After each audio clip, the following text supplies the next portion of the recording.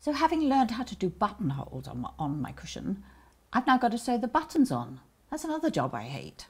But Jayne's going to come to the rescue again and help show me that I can actually do these on the sewing machine. Yes, you can indeed. There's a couple here. So it's just showing us that we can do different shapes and sizes on the machine as well. There's a special setting for it. So let me just pop these out of the way and show you which foot we use.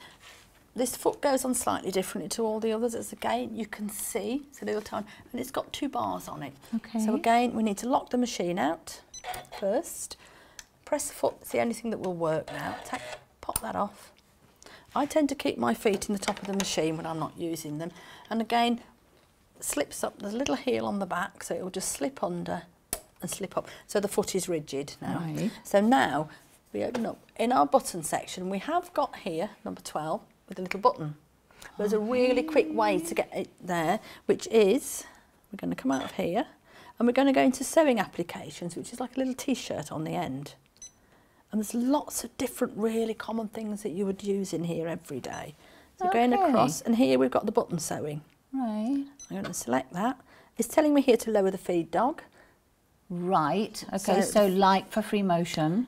So the feed dog is just on the side and it just clips down, and the little warning will go now. So we've got 2 different types of buttons here. So we've got the regular button sewing, or we can sew on a button with a shank. We've got a little gadget that comes with the machine that you slip underneath to put a shank on the button. And regular buttons are 2-hole or 4-hole? Regular buttons are usually 2. Well, they can be either or, 2 or 4 holes. It doesn't matter. But the key is most buttons, the holes are 3.5 apart.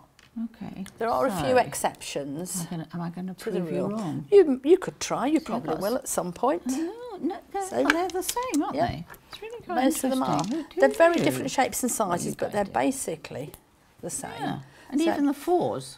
4s are actually 2 sets of 2. Yeah, they are. They're slightly different. So let's have a look at just a single 2. There we go. There we go.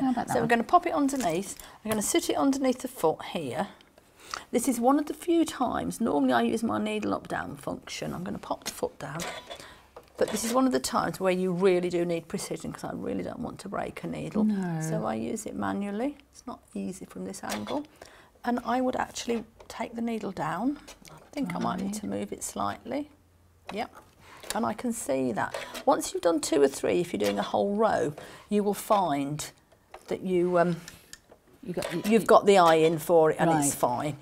So it's semi-manual, because you're semi-manual, just taking there it we easily. go. So it is just popping down here slightly into there. Given you a rubbish Once I've done that, say use the hand wheel, and it gives you really good control over it then. And then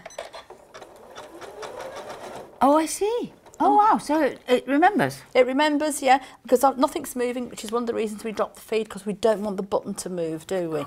Because then it would break the needle, the button, everything.